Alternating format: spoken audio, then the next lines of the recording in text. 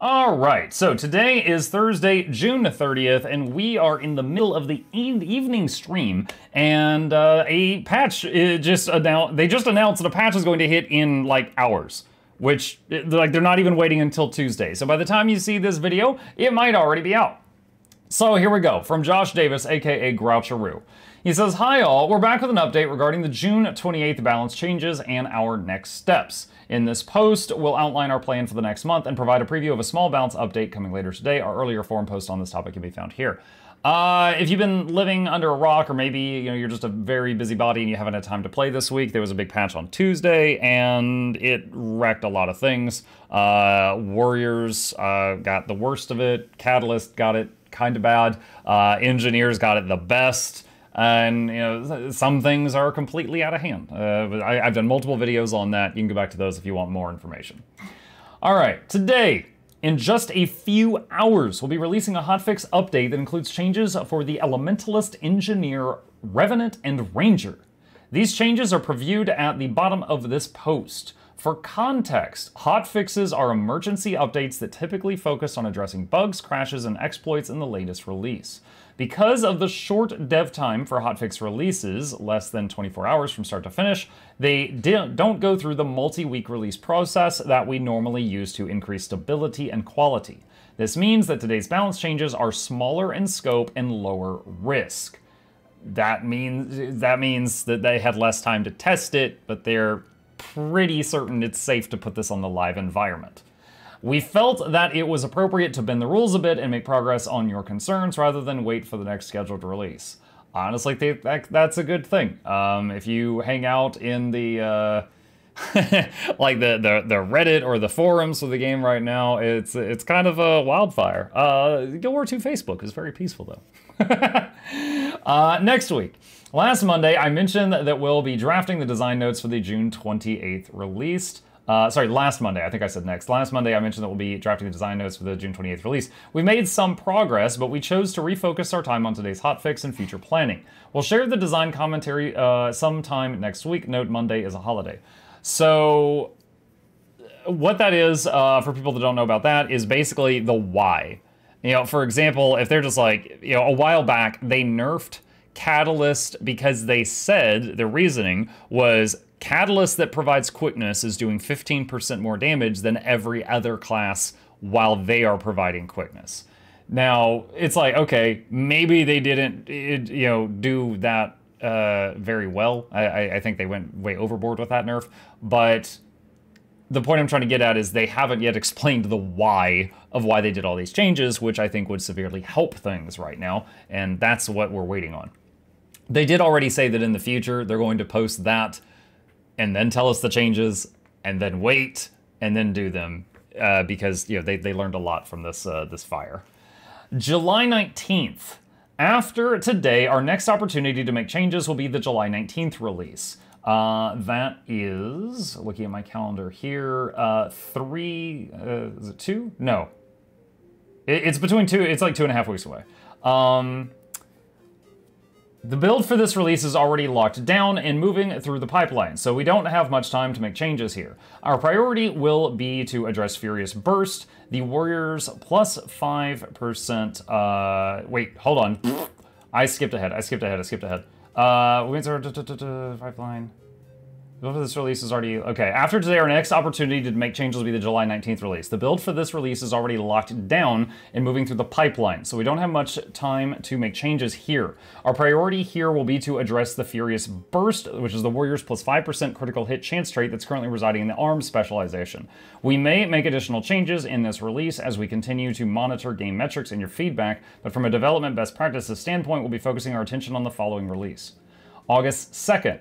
As we mentioned earlier this week, we've added a follow-up balance patch to our schedule on August 2nd. For that release, we'll be looking at addressing Warrior Banners and Chronomancer's relatively low damage output through Chronomancer's specific traits and increasing the damage on core weapons, like the treatment Ranger is getting today. Oh, I can't wait to read that. Once we've released today's hotfix, we'll move on to planning the details of this update. I want to pause there really quickly because I can already hear the Karens that don't understand like IT, like, August 2nd, what? That's so far away. Like, it takes a while to do this stuff.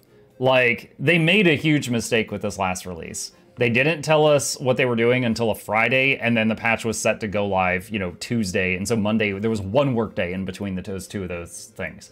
But the fact is, they probably had written the code for that patch like weeks beforehand.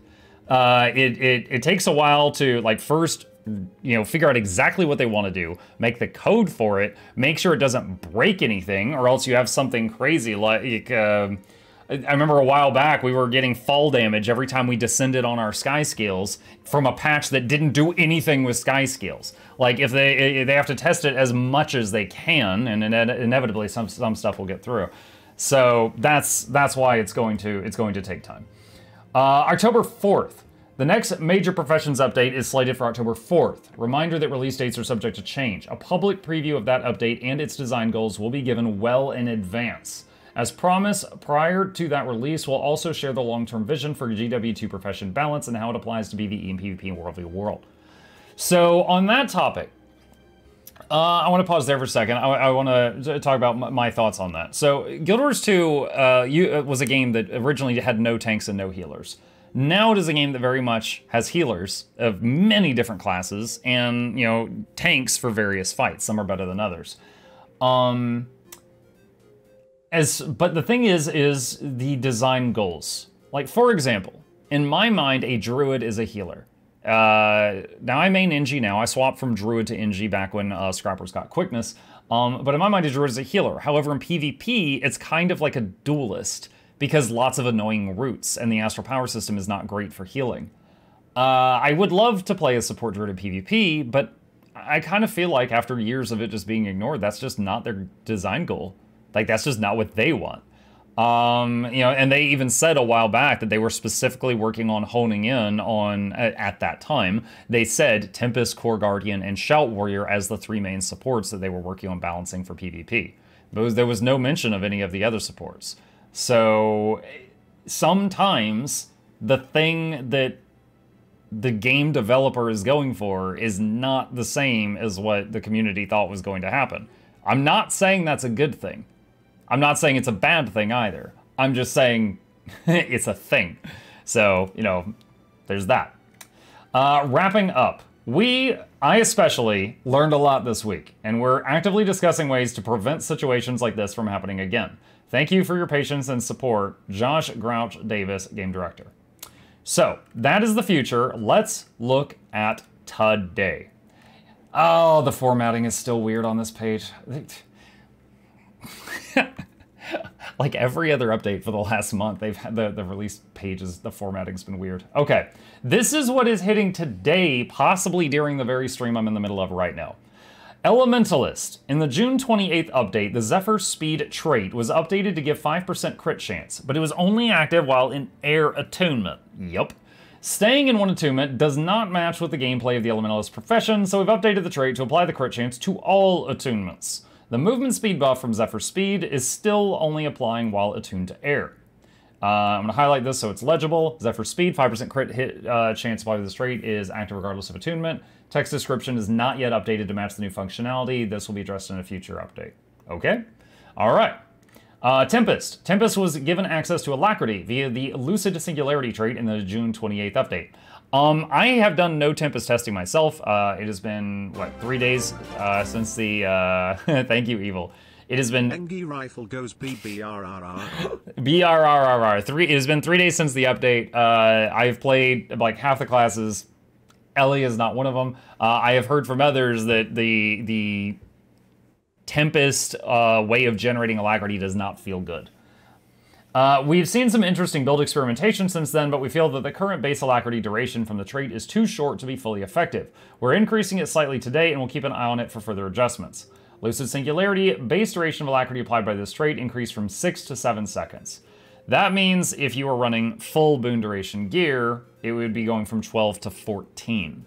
So, you know, keep in mind, a lot of supports run boon duration gear, so instead of a 1 second increase per application, it would be 2. All right. Engineer. I did a whole I don't want to discuss on this too much right now. Obviously, Engineer right now is running rampant.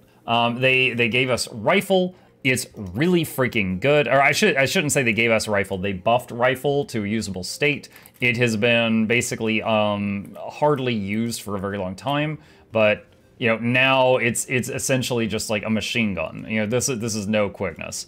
Because of that and the fact that it synergizes with like every single trait here, even the one attack of the engineer with the mech also attacking are quite strong, and I believe right now it's up there with Mesmer for highest DPS damage dealer, but it's also easier to play. So, you know, you're running around, you're seeing a lot of players that maybe before couldn't pull big numbers suddenly popping off and pulling huge numbers. And although I haven't gone into World v World since the patch hit, I've heard it's mostly just people shooting each other with engineer rifles. With the updates to rifle and aim-assisted rocket, we wanted to increase the viability of power mech builds by building synergy between aim-assisted rocket and mech arms Jade cannons. We overshot here. Since the mech also gains the benefit of the rocket trait, it is adding a large amount of passive damage that does not require direct player input and has caused the mech pet to deal more damage than we'd like.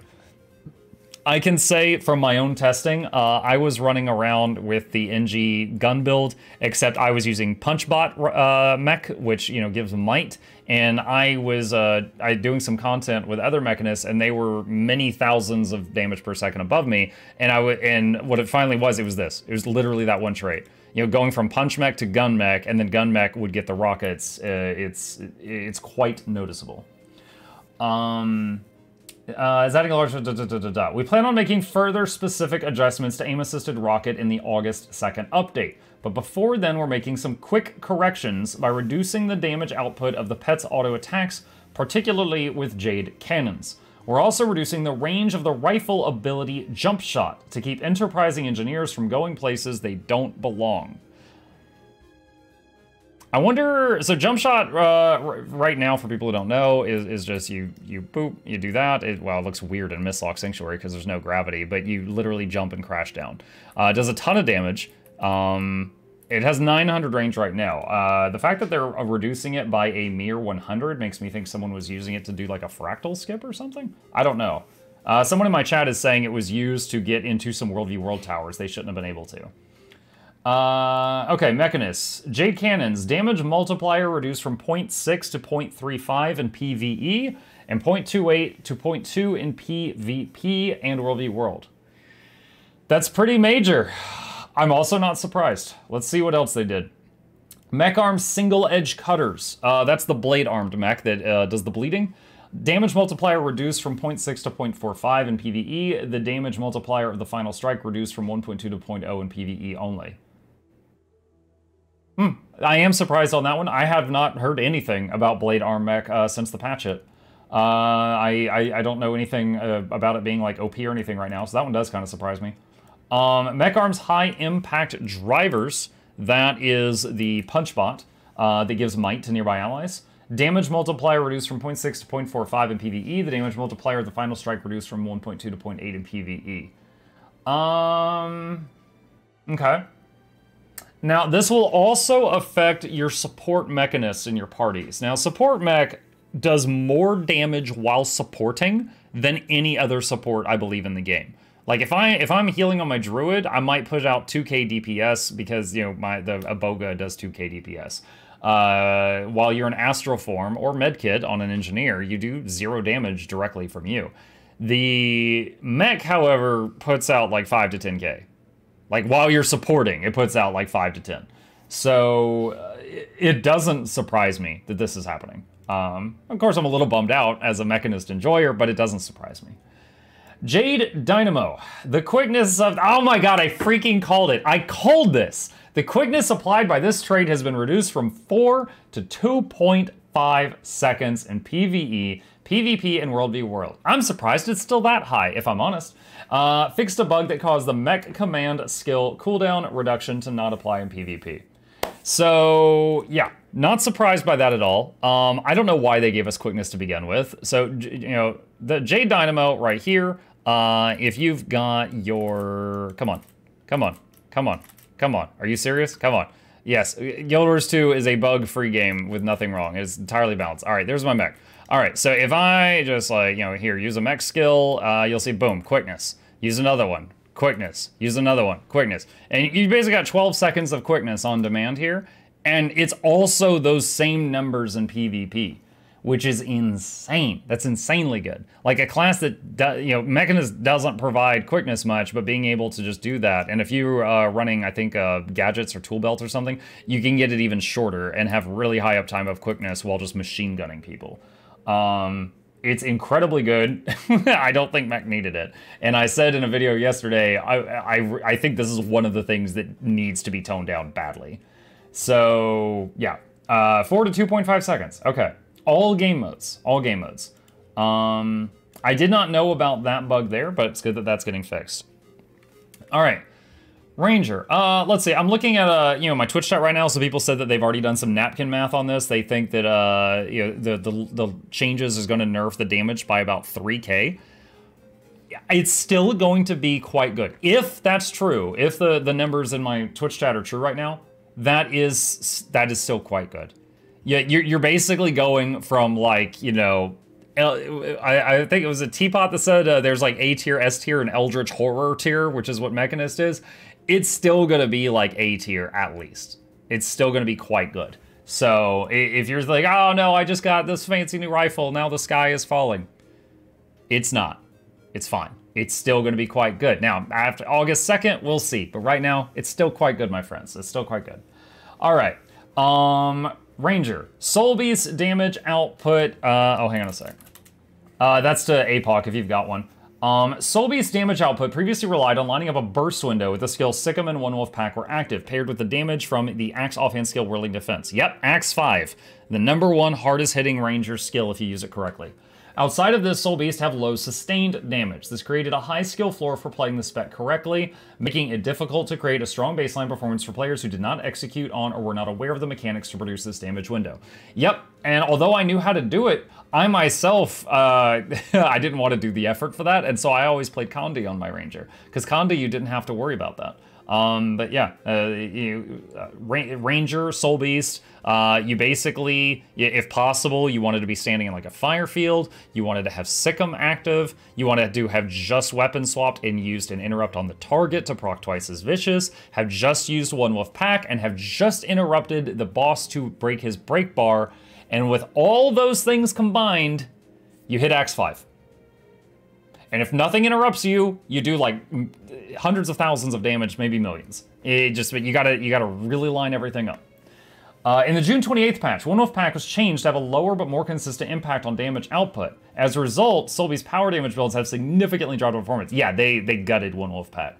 Now that the obfuscating factor of the, oh, good use of the word obfuscating, factor of this burst window has been reduced, there is a lot of room to improve the damage on core Ranger weapons that Soul Beast and core Ranger can use. These will improve sustained damage in normal Ranger play and give options that may help Soul Beast players get high-end viability. 1 second, I am going to... I've just been sent a link in Twitch chat about additional news. Oh, wonderful, wonderful. So slightly off topic for just a second. There is a bug right now. I'm not going to show a video of it. I have one, and I've called it seizure-inducing video. And it's basically if the aim-assisted rocket from the engineer hits a target with a very large graphic, like a world boss or a strike mission boss in some cases, the flash of the rocket explosion, it covers the whole screen. Times that by 3, 4, 5, 6 engineers, and it's just constant, like, epilepsy, just exploding all over the screen. It gets really bad. Like, I myself was just like this, and like, I'm prone to migraines, but not seizures, but it was bad. I'm one of many people that submitted video footage straight to the devs with a bug report on that. It looks like we've got feedback on that. Someone says any word on the rocket animation on large bosses, and he said fix incoming. So they know they're working on that. Wonderful. Glad to hear that. Thank you for showing me that. Okay. So buff to core Ranger weapons. So that means this is going to affect all Rangers. Here we go. Let's take a look here. Longbow. Long range shot, that's the 1. Increase the damage multiplier from 0.7 to 0.9 to 0.9 to 1.1. The reason there's a dash there is long range shot, the damage is higher the further the target is. So this is the minimum damage for, if they're close, and the upper damage if they're far away. That means the lowest possible damage of the new longbow 1 will match the highest possible damage of the old longbow 1. That's pretty sweet. That's pretty cool. Great sword. Slash, increased damage multiplier from 0.64 to 0.8. Almost a 33% increase. Very nice. Enduring swing, actually I think that's closer to like 25, but still very substantial. Enduring swing, increased damage multiplier from 1.3 to 1.4. Short bow crossfire, that's the 1 that stacks up bleeds on the target. Damage multiplier increased from 0.4 to 0.5. The bleed duration when not flanking increased from 1.5 to 2 seconds in PvE only. For those that don't know, Ranger shortbow skills, pretty much all of them, are significantly better if you hit the target anywhere other than the front. If you hit them in the side or the back, it's way more damage or more duration on the debuffs. So this is just less penalizing when you hit the front.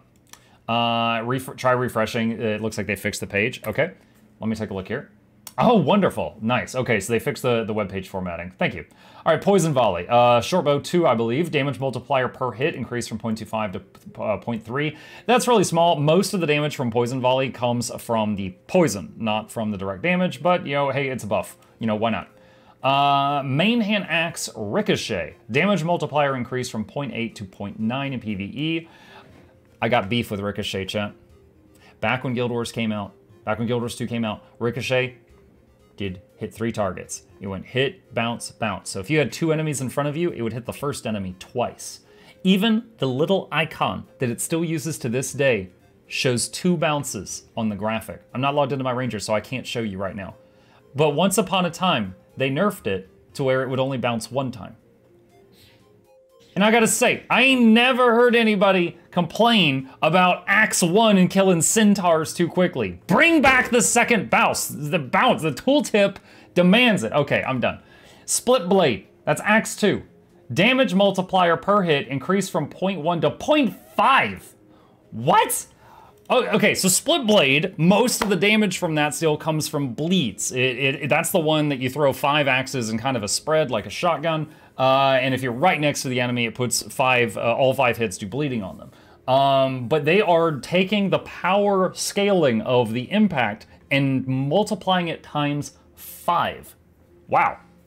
Winter's Bite, that is the 3. The Axe 3 is a weird one. The Axe 3 scales very well with both power and Condi. It does a lot of bleed, it does chill, which is great in PvP, and it hits pretty hard. It's a favorite of many Rangers in many PvP and open world builds, whether you're power or Condi. But they're increasing the power scaling from 1.25 to 1.8 in PvE only. One-hand sword. That's main hand sword. Slash, damage multiplier 0.7 to 0.8 in PvE. These are all PvE, I'll stop saying that part.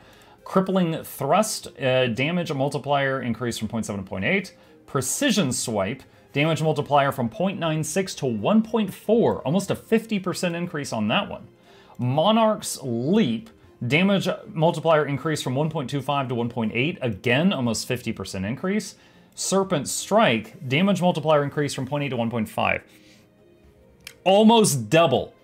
Almost double. Now, Serpent Strike, a majority of the damage comes from the poison it applies after the hit. However, again, you can't really complain about double, the power hit. Yeah, I will say, again, earlier, because, this affects all Rangers. And I specifically mentioned, I was comparing Druid while supporting damage to Mechanist while supporting damage. It's not even close. It's like 2k Druid. 3 maybe on a good day versus 7, 8, 9k Mechanist when supporting. This will help them. This will help with that just a tiny bit. It's cool. It's cool. I like it. The offhand dagger, crippling talon. That's the ammo skill. It holds 2 charges. They throw the knife and then it does a cripple and a bleed. Damage multiplier increased from 0.75 to 0.9. It's mostly a condition damage skill, but a little more power damage on the hit. Main hand dagger, that's Soul Beast only. Only Soul Beast can use main hand dagger. Double arc, damage multiplier increased from 0.5 to 0.8. Double arc, that's either the 1 or the 2. But the Soul Beast main hand dagger scales extremely well with power and Condi both. Thank you, chat's got my back. It's the skill 2, which it does a lot of conditions, and it also hits quite good. Yeah, all right, that's cool. That's cool. I'm happy for the Rangers. I am happy for the Rangers. Yeah. And just in case if someone's going to read this, like, oh no, Rangers longbow getting a buff. They already killed me in PvP. Usually if a Ranger pops you in PvP from a mile away, they just popped Sick'em, they popped one wolf pack, they hit you with a 4 to knock you down, and then they killed you with the 2, which is rapid fire. It's rare that they are killing you with just long range shot. Also, the buff, I'm realizing as I'm saying this is all PvE only. So actually none of this even affects PvP or World v World. Yeah, edit that out. I'm not even sending this to Noxy. I'll just leave my shame in the video. Okay, so this is all PvE only. All PvE only. Okay, dumb muck. All right, moving on. Revenant, also, thank you SM Fox, appreciate that. I'll thank all the new subs soon. Revenant Invocation. We are adding the missing plus 5% critical hit chance via traits in PvE. Roiling Mist. Increase the critical hit chance applied by this trait from 20% to 25% in PvE only. It's going to Roiling Mist. So Warriors, if you're wondering where your 5% crit went, it went to Herald. It is now under Invocation. You can find it if you're looking for Roiling Mist. I'm sorry. It's probably too soon. Oh, dang it. There goes all my viewers. Okay. Yeah, is there anything for Warrior today? Elementalist, Tempest, Engineer, Mechanist, Ranger, Herald. Lucky number 7, baby. Is that it? Is there nothing for Warrior today? What? Even I know. Oh boy, okay, let's keep reading. Herald. The June 28th update introduced a source of group quickness to Herald via Draconic Echo trait. I did not do any testing with that myself. From looking at videos from other content creators, it looks like it's pretty rough. The skill rotation is very tight and has little room for error. Oh boy, he coming. Dang, boy. He thick. Speaking of thick warriors. The skill rotation is very tight and has little room for error, which can result in reduced uptime on quickness. We're increasing the duration of quickness applied by Draconic Echo to improve build viability here. Draconic Echo increased the quickness duration applied by this trait from 1.5 seconds to 2 in PvE only. Now, that doesn't seem like much, but that's like the exact same treatment pretty much that Scrapper got. When Scrapper originally got quickness, it took 4 or 5 gyros to maintain it. Now, it takes like, let me get it in front of me. It takes like 2 gyros and a tool belt skill and a heal skill to keep it up. So originally it was like our whole bar was like on lockdown to keep up quickness, but now it's not as bad. It's not as good as, you know, Firebrand, but it's not as bad as it was. So that's, honestly, I'm happy for the Heralds. I hope that makes it viable. We will see. We will see. I'm going to refresh the page and hope something for Warriors appears. Nope, nothing appeared. Okay, all right. Was there anything else on that Reddit post? Let's see, the team wants to make it right. We are motivated, fix incoming, and then they post a thing here. Let me do a, since he's apparently posting on here right now, let me just hit F5. Is there anything else from him? No, there's not. Okay. Well, let's go back up to the top, because now I'm really thinking about it. Let me control F Warrior. So July 19th, which is like 2.5 weeks away, will at the very least fix the 5% crit thing. We may make additional changes in this release as we continue to monitor game metrics and your feedback, but from a development best practices standpoint, we'll be focusing our attention on the following release. Okay, so yeah. And then August 2nd said was Warrior Banners and Chronomancer's relatively low damage output. All right, well, I'm gonna stand by what I said when I tested Warrior for the video I made the other day. If you're a Warrior right now, my personal opinion, and if you disagree with me and you got some math to back it up, throw it in the comments. That's fine. I don't main Warrior. I make mistakes. My personal opinion, after trying it out myself, is abandon Banners right now. Don't try to be the quickness guy. Bust some heads. I mean in the game. In the game. Don't go punching people and saying Muck told me to. I'm not going to defend you in a court of law. I mean, get your damage as high as possible. That's it. The end. Just go bust some heads, and that's it. And then once once this patch comes out, then hopefully it'll get better. But yeah. That's it. Oh, something that was just pointed out to me that I just noticed. The Jade Cannons. Mech Arms Jade Cannons. That is in that is in all game modes. No, that's not. That one's not in PvE only. No, the Jade Cannons did get nerfed in all game modes. The rifle is still strong, but the rifle traits. Part of the strength of the total damage of the mech was the rifle traits hitting the mech and the engineer, and they're toning down the mech. So, real talk, if you're playing a mech, I don't know if this will be enough for them to be happy with it. Because keep in mind, we're getting a lot for very little right now. We're like, beep, and then, tons of damage. Like, we're getting to feel what it's like to have been a Mesmer for the last few years for if they played the LI Mirage build, except from 1200 range. So it would not surprise me if they were to do more nerfs to Mechanus. If they left it alone and buffed others, that's fine. If they nerf mech again, I wouldn't be shocked. I think for the good of the game, one of those should probably happen. There we go. All right. Yeah. That's it. So that's it for today. I think this is really cool. I don't consider myself a Ranger main anymore. I think this is really awesome. And I'm because again, this is every single Ranger. Every single Ranger, no matter what build they play in PvE, is going to get more out of their weapons. And I'm very much looking forward to see what they can do with that. That's very cool. So yeah, that is the notes for today. And yeah, if you got any questions, problems, thoughts, concerns on anything like this, or if you want to call me out on anything, that's totally fine. Throw it in the comments down below. Very much looking forward to the seizure-inducing rockets getting fixed as well. Hopefully that will get put in very soon. Yeah, see y'all next time.